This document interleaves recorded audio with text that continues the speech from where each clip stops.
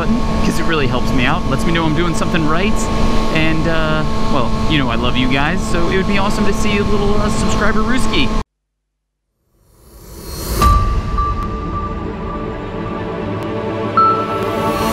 Yo, what is up guys, DukeOfDC here. Welcome to another video. We are over here at Woods Cycle Country in Texas.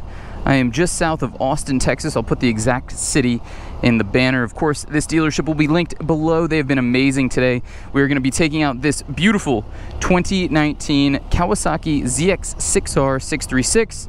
This Vulcan, a couple other bikes, doing a little bit of work here.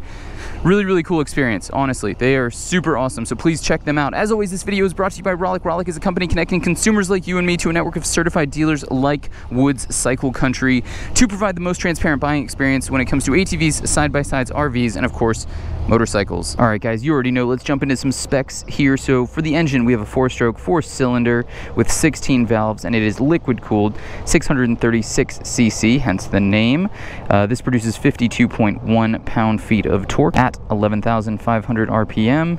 We have a 6-speed return shift transmission. It is chain-driven. In terms of suspension, you got a 41mm inverted Showa SFF BP forks in the front, a bottom-link uni-track gas-charged shock in the rear, dual 310mm disc brakes in the front with Nissan 4-piston monoblock calipers. In terms of details and dimensions, it has a curb weight of 430 pounds or 425.6 pounds if you do not get the ABS version, a 4.5 gallon gas tank, and this comes with Kawasaki's limited 12-month warranty. All right, guys, so welcome to the 2019 Kawasaki ZX-6R 636. A lot of you guys have probably been waiting for me to ride this motorcycle.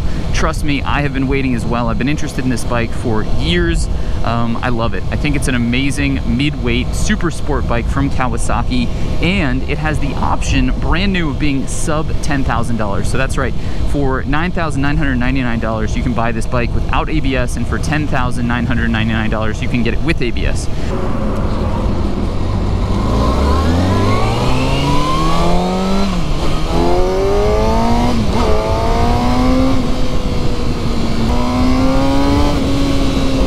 So something you guys should know is that I have been looking at Ninja 636s for years. Ever since this bike came back out, I've been incredibly interested in it. Wow, the gearing is so interesting. It actually pulls, like the engine braking is so intense that when you shift, if you don't automatically come back onto that gear, you find yourself slowing down tremendously. Like, watch this. That's second gear, and the engine braking is very powerful. This bike does come in at a lower cost than a lot of the competitors, and is one of, in my personal opinion, the best mid-weight super sport bikes out there on the market. Means that it's probably worth it. Is that the river road? None of these roads have signs. Okay.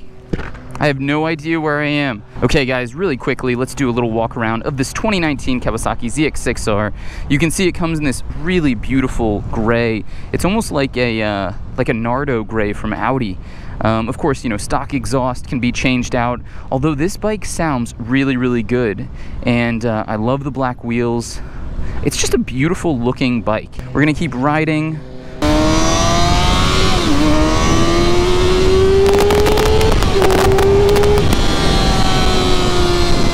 Makes a nice noise. That makes a really nice noise. The only thing about a super sport bike and reviewing one on public roads is that you just can't test out what this bike is really built for. I mean, this is a track bike with a license plate and turn signals. It seriously is. I think you could take it to any track event and have just such an amazing experience on it for a relatively low entry cost. Now, I know $10,000 is not a small amount of money. It's a pretty large amount of money. But think about what you could do on a track with this bike. Like, you would never outgrow it. You would be constantly learning how to manipulate the power, the nimbleness, everything about it in your favor.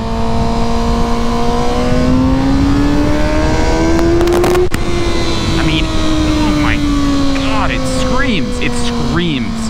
And that's the stock exhaust. And I'm not even touching the rev limiter because this bike has 3 miles on it. Okay, so real quick, we've got a little traffic ahead of us. So, all right, you've got an analog tachometer, a digital speedometer, you've got a gear indicator, a fuel gauge, a oil temperature. Of course, you have, oh wow, does it have active MPGs? That's pretty cool. So right now, 34.5. It's a little bit slow to react if that is active MPG, because there's not a chance. Yeah, it went down to 24.9. So that's kind of interesting. You have, of course, Showa forks, fully adjustable front and rear, Nissan calipers in the rear discs, dual discs. The braking on this thing is awesome. The turn-in is awesome. The power is fantastic.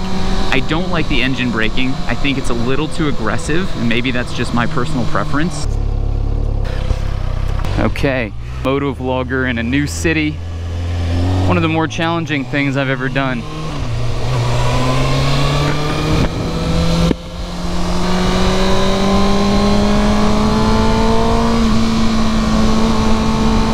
Literally just leave it in third. You probably put it down into second gear on a road like this, going 40, 50 miles an hour.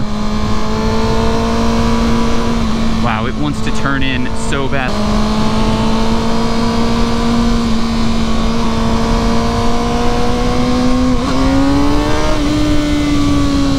This is pretty cool. That's not half bad. Interesting.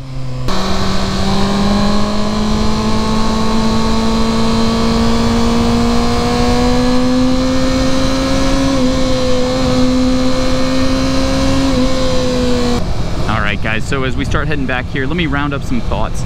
The ZX-6R, I think, is an amazing platform as a mid-weight super sport bike in a class that is inevitably kind of dying off, which is really sad because the 600cc bikes, I think, are very close to coming back. I mean, Aprilia is talking about making a 600cc version of the RSV4. You know, of course, Kawasaki, Suzuki, Honda all have 600cc versions of this bike, and it really does do a lot for the industry. This is a relatively lighter weight, lower displacement motorcycle. You don't need 1,000 cc's, you don't need 200 horsepower to have an amazing experience on a bike.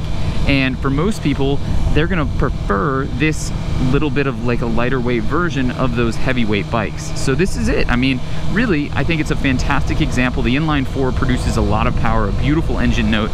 The one gripe that I have is that the engine braking is very abrupt, and maybe that's just part of this class. I mean, this is the first 600cc super sport bike I've ridden since the Honda CBR 600 that I did years ago.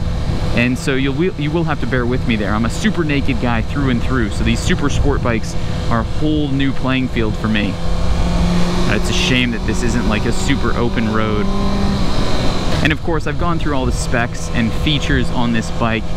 If you are interested in more information, I'll put as much as I can find in the description so that you can at the very least have a one-stop shop to viewing this video, learning about the motorcycle, especially for consumers, because that's kind of what this is for. This is a video for people who might be looking to buy a Kawasaki ZX-6R. I will say that after even this 25-30 minute ride, my back is hurting. And although this is a relatively comfortable seating position in comparison to some of the more hyper-Italian bikes that I've been on, it's certainly not as comfortable as anything like a normal sport bike, naked bike, something like that.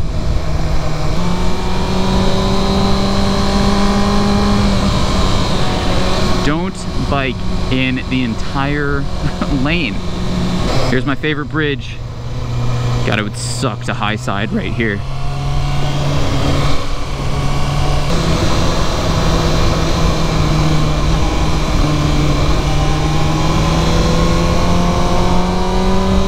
Alright guys, so we are heading back to Woods Cycle Country. Of course, big shout out to them. Link in the description below. Check them out if you are down here south of Austin, Texas. Of course, I will put all their information linked in the description below. Big shout out to Rollick. If you are not from this area, you're looking for a 2019 Kawasaki ZX-6R, hit up that first link and see if you can't find one in your area for a great price. And as always, thank you so much for watching. Hit that subscribe button, like this video if you enjoyed it, comment down below, and as always, I will see you on the next one. Peace!